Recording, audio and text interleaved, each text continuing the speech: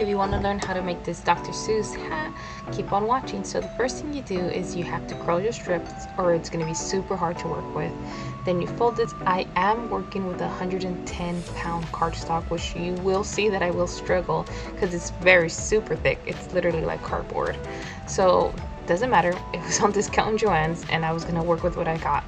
So just, if you apply glue, you're going to have to apply a lot of pressure so it can work with you. If not, it will slip away, but that's okay. This glue lets you work with that.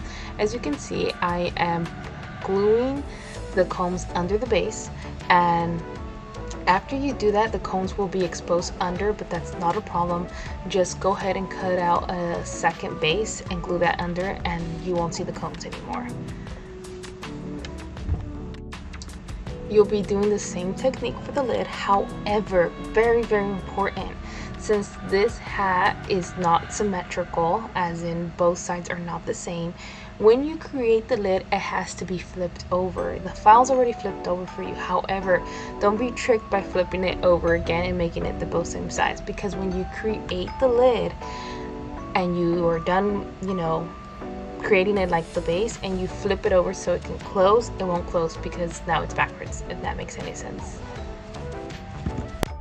So make sure you have your instructions. They come with your files. They're in PDF, and just have that handy and just make sure that you're following the instructions.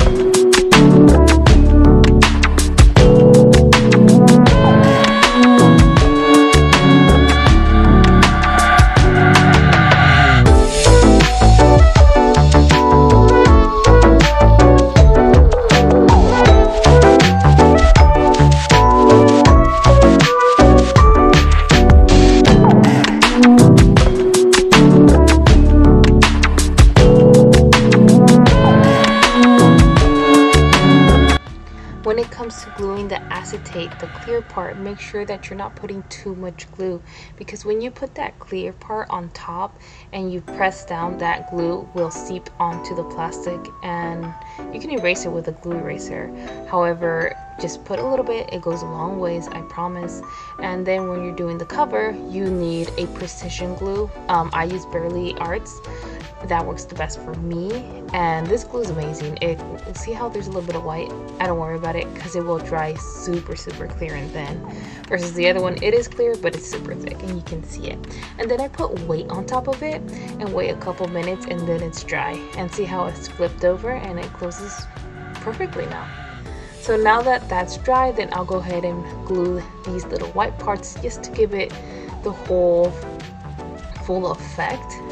And then other than that, if you have any questions, please send me a message.